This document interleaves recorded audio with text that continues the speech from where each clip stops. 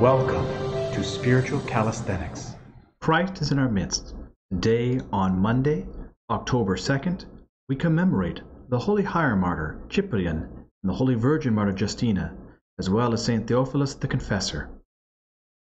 Regarding Saints Cyprian and Saint Justina.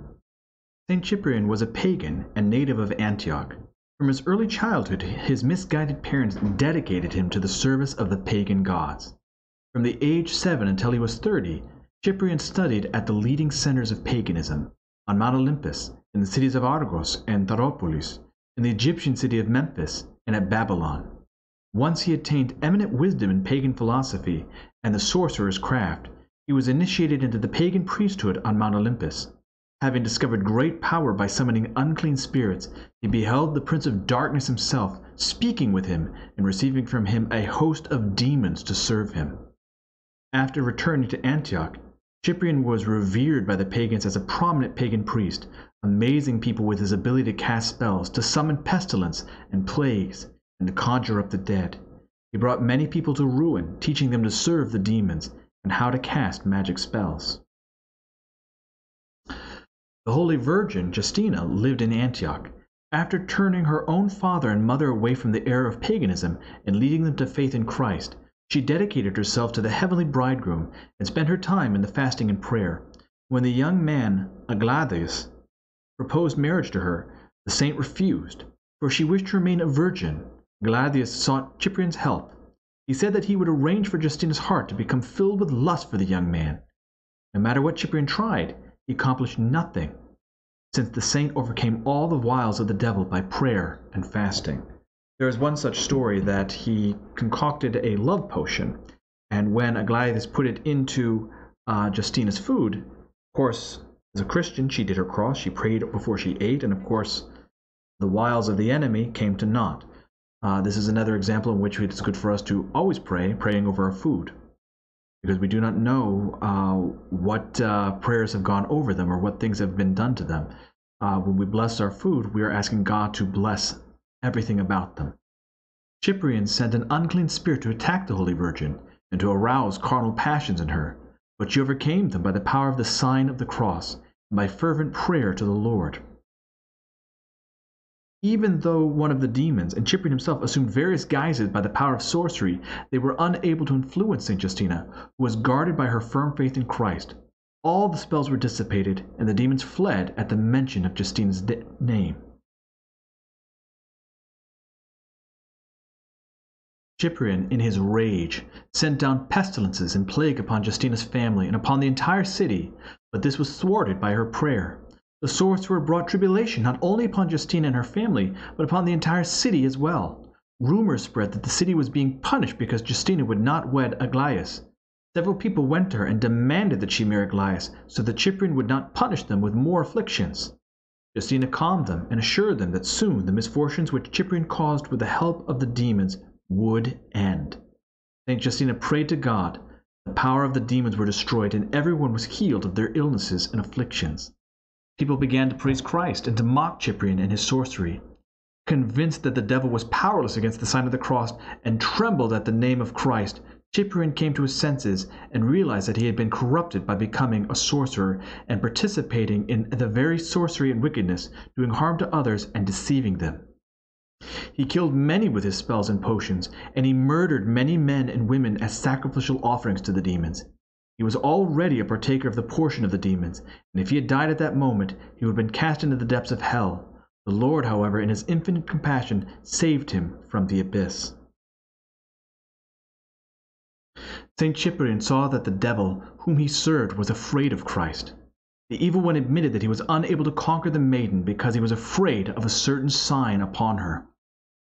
If you take fright at even the mere shadow of the cross, and if the mere name of Christ makes you tremble, said Cyprian, then what will you do when Christ himself stands before you?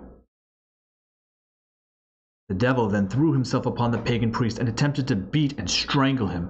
The first time Saint Cyprian tested the power of the sign of the cross and the name of Christ, guarding himself from the fury of the enemy. Afterwards, he went to the local bishop Anthimos in profound repentance, and threw all of his books into the flames.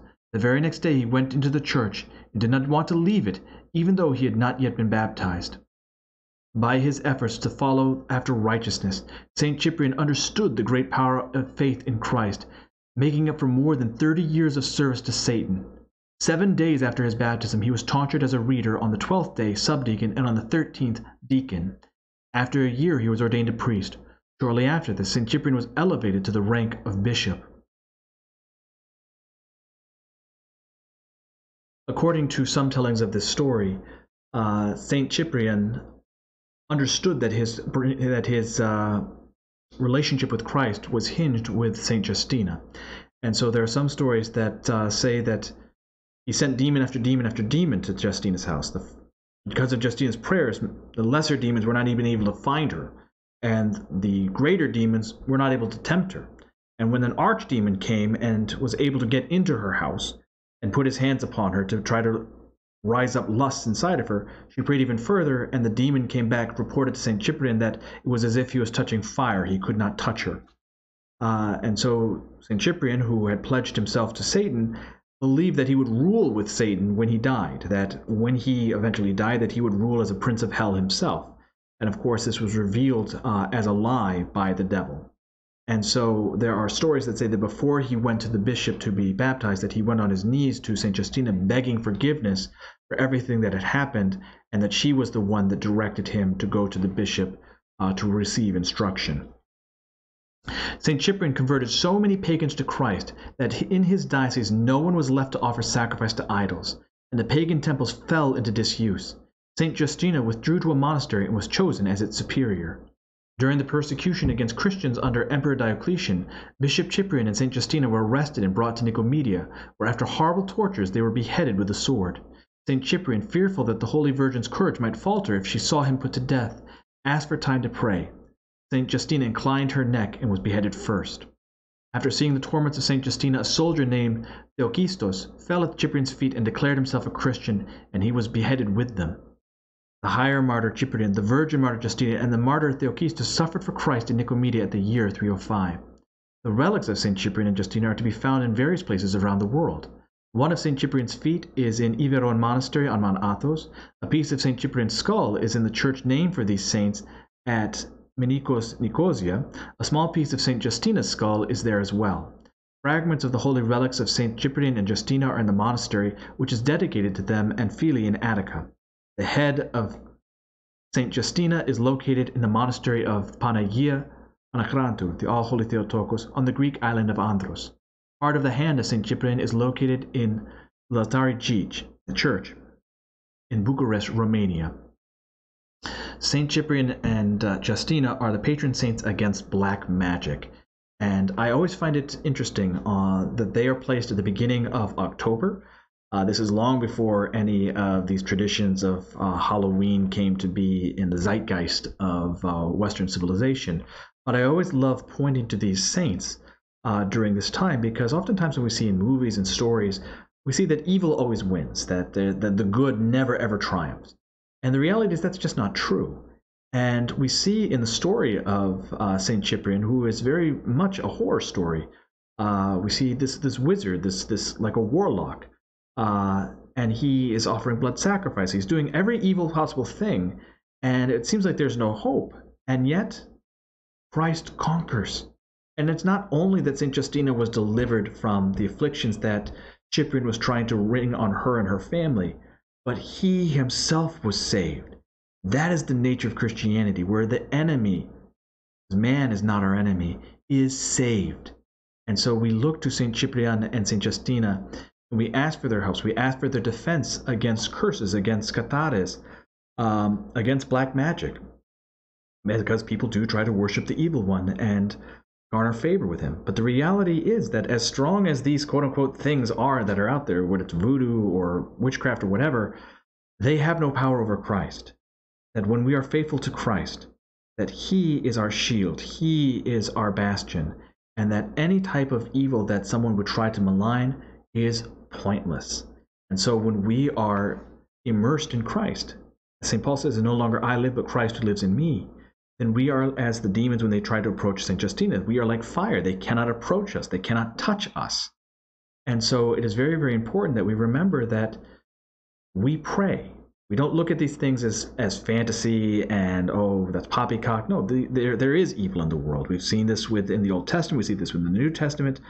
There is evil. There are people that sell their souls to the demons and are able to do certain things. But they are powerless against the power of Christ. And we forget that sometimes. So it's very, very important that we turn to saints like St. Cyprian and St. Justina and remember that Christ is all-powerful. Christ is for us. And as St. Paul says, if Christ is for us, who can be against us?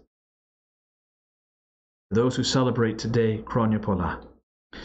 As a sharer of the ways and a successor to the throne of the apostles, O inspired of God, thou foundest discipline to be a means of ascent of divine vision. Wherefore, having rightly divided the word of truth, thou didst also contest for the faith even unto blood, O higher martyr Cyprian. Intercede with Christ our God, that our souls be saved. When thou, O godly-minded one, had been converted from magic art to the knowledge of God, thou becamest the most skillful healer of the whole world, O wise Cyprian, granting cures to them that honor thee with Justina. With her pray the man-befriending Master to save us, thy servants, who sing thy praise. From St. Paul's first letter to Timothy. Timothy, my son, I thank him who has given me strength for this, Christ Jesus our Lord, because he judged me faithfully by appointing me to this his service, though I formerly blasphemed and persecuted and insulted him. This, of course, is showing us that just as St. Paul received mercy despite the fact that he blasphemed God by persecuting and killing the Christians, the same can be found in St. Cyprian in his repentance. But I received mercy because I acted ignorantly in unbelief, and the grace of our Lord overflowed for me with faith and love that are in Christ Jesus. And this we see in the life of St. Cyprian, in that all the people were brought to Christ in his region. The saying is sure and worthy of full acceptance, that Christ Jesus came into the world to save sinners. And I am the foremost of sinners, but I received mercy for this reason, that in me, as the foremost, Jesus Christ might display his perfect patience for an example to those who are to believe in him for eternal life. Meaning that we look to people like St. Paul, we look to people like St. Cyprian, because they were failures, they were evil, they were doing wrong, in ignorance, because the devil tricks us. But because of God's mercy and repentance, these people become our example. And I am the foremost of sinners, but I received mercy for this reason, that in me, as the foremost, Jesus Christ might display his perfect patience for an example to those who are to believe in him for eternal life. The King of kings, of ages immortal, invisibly, the only God, to the honor and glory forever and ever. Amen.